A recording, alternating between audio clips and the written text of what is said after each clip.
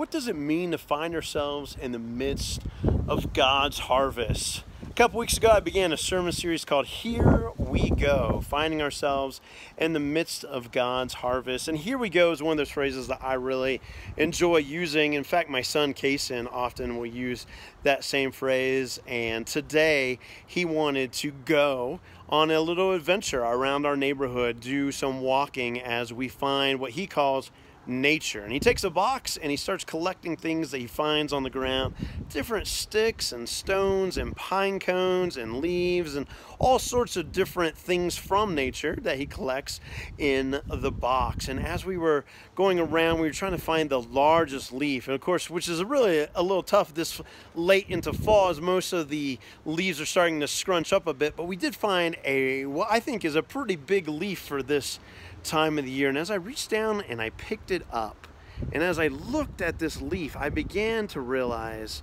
that deep sense of the sacredness, that deep sense of the spiritual, that deep sense of holiness, that deep sense of grace came over me.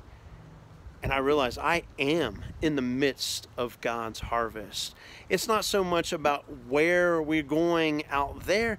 Oftentimes it's realizing that in the middle of going here, that we're in the midst of God's harvest. And I want to challenge you right now to think about, where are you at? Who are you with in your life? Where is God leading you in your life? Where is God put you?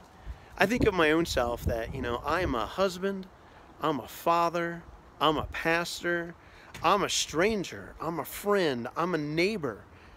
I'm a human being living in the midst of God's creation. I find myself in the grocery store line. I find myself getting gas. I find myself walking past strangers. In all of these places, I think that's exactly where God's harvest takes place. Those are the places that I find often where God is giving me the most and deepest sense of the sacred, of the spiritual, of grace. And so right now, I challenge you to figure out, where has God placed you? Who are the people that God is putting around you in your life? What is that deep sense of creation, that deep sense of the wind and the sunshine and the neighborhoods that you live in and the place where you're at, that God is working in your life? Perhaps it's right there where God's harvest is going to take place. Perhaps it's right there where that deep sense of the spiritual, where that deep sense of grace becomes overwhelming and flows over you.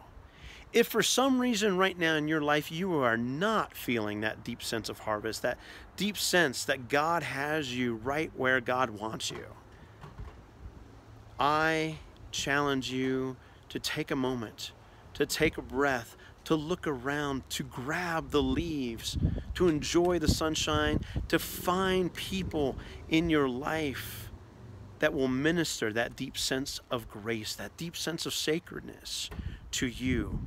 If you have a hard time finding that, I ask you to seek me out, because I would love to chat with you. I'd love to talk with you about this deep sense of grace. If perhaps you're looking for a church this Sunday, I know of one.